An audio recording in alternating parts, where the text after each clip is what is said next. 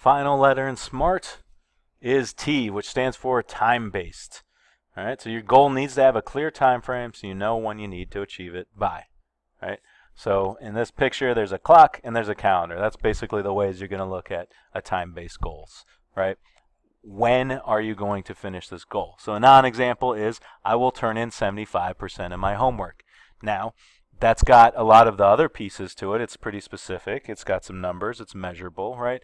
But I don't know when I will do that by, because there's a big difference between I will turn in 75% of my homework tomorrow than there is I will turn in 75% of my homework this quarter versus this week or this month, or really I will turn in 75% of my homework in the next 10 minutes. Right? Those are all completely different things and will really change how you go about trying to achieve them.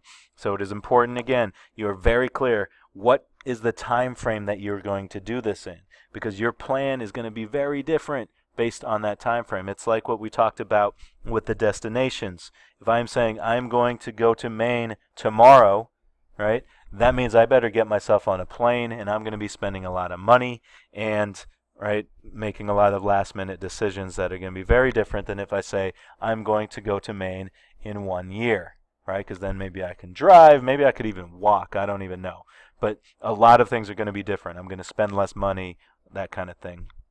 So just like it's totally different if you change the date of a destination, of a place you're going to go, it makes it completely different when you change the date or time for a goal. So make sure you're very clear about that and think it through. So go ahead and make sure that your goal is time-based now.